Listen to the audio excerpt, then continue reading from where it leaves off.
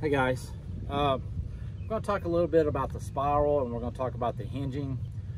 But first of all, I'd like to say that I like to do things that happen naturally in the golf swing. I don't like to fight what happens naturally.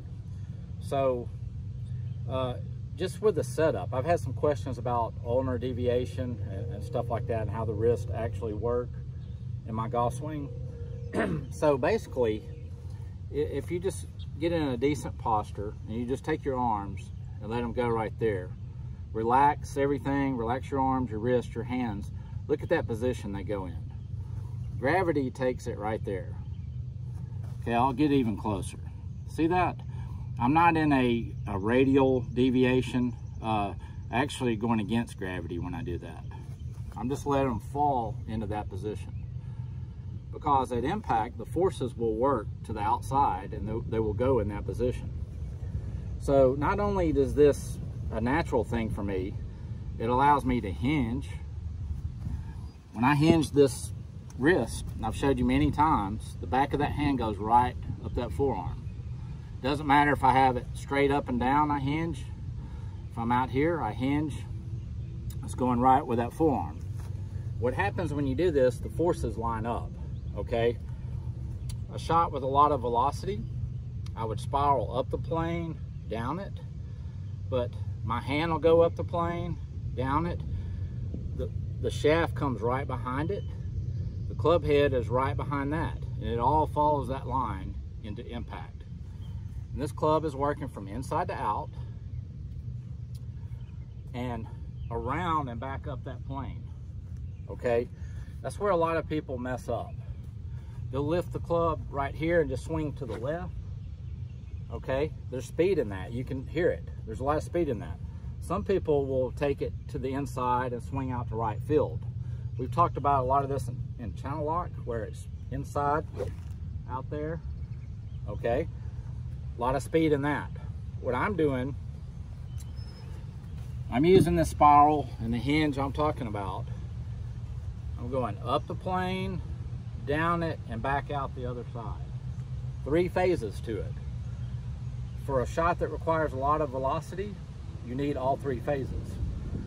If you do this, the speed is just incredible when you do it. So we'll do a little test right here. I may get wet doing this, but if you're working on that plane and you're swinging inside to out, the forces will go all the way out to the end of that club head. They're going to work to the outside. So I've got a little water here, okay? I'll swing it up the plane and do the hinging that I do, and the water should stay where it's at. Okay? All right, no water. So everything is lined up. Those forces are lined up. So if let's say I lift the club, or I fold my arm, or do something like that. Let's see what happens. I'll do the fold first. Okay. Right off the bat, everything is out of line when I do that. I'm outside of that spiral that I'm trying to create, and there's going to be problems with that. So I want those forces to line up. So it serves critical. It serves with the width of my swing. It serves with the low point of my swing. That's what allows me to be consistent. It gives me my power. It keeps the club on plane. I don't have to fight this club face and roll my forearms or do anything silly. If you notice when you hinge, like I'm showing you, there's none of this business right here where the club face rolls open. Okay, none of that. That is what destroys a lot of golf swings. You get that club face open, you've got to get it back square to impact. And you're going to be in a constant state of trying to catch that club face up. I just use the forces that are natural. It goes up and around. I don't have to think about squaring it. I don't have to think about any of that stuff. It happens. I let the forces do that for me.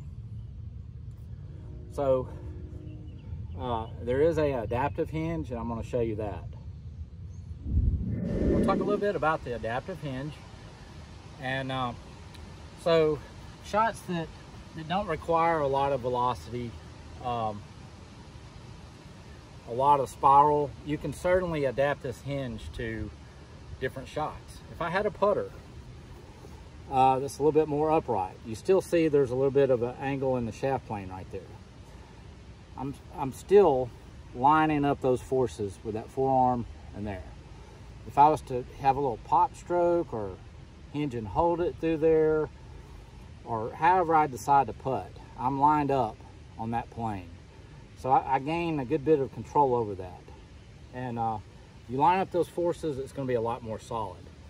Same way with a, in my short game, you know, I talk about standing the handle up a little bit and having the toe the only thing that comes in contact with the ground. If you have a super firm lie, super soft lie, you're not going to bounce off the turf and you're not going to dig. So people that have this angle and they go elevated and they go down, they're more likely to dig with the heel of the club, okay? And you're going to find you're going to have trouble, especially in your short game. You might get away with it with a long game, but in the short game, it is definitely going to cause some issues. So, especially if the turf is firm, you're more prone to bounce into the ball and hit it. If it's soft, you're more prone to dig, and you're going to have a variation of strike on the club face. So you're going to have trouble with your distance control. I know this because I used to be that player. I was extremely steep with large divots, and I would always get intimidated by different types of turf and how the ball was sitting. And I could never be as consistent as I wanted. I was still a good player. In the long game, it didn't hurt me too much, but it really showed its face in the short game, in the finesse game. But if I stand that handle like that, I can adapt it to that. See that?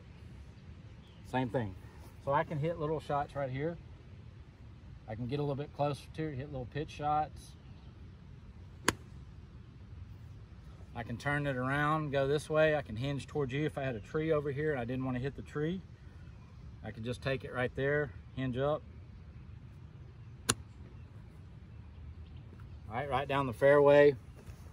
If I'm in the deep rough, I'll set the ball down. I'll take a divot with this. I'll hinge it up sooner. Get steeper because I don't want a lot of grass caught between this and the ball. This ball's setting down pretty deep right there.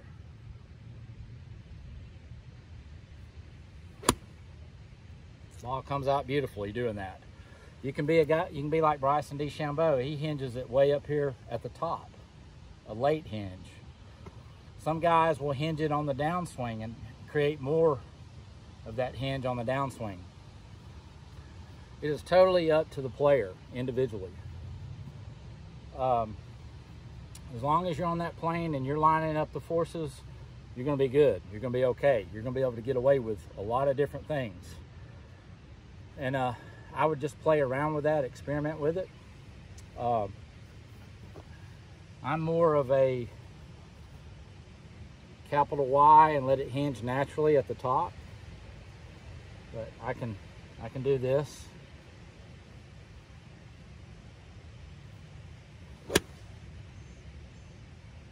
Great shot right down the middle.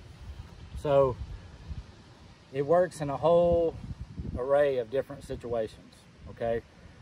I'm always matching it to whatever the plane of this club is.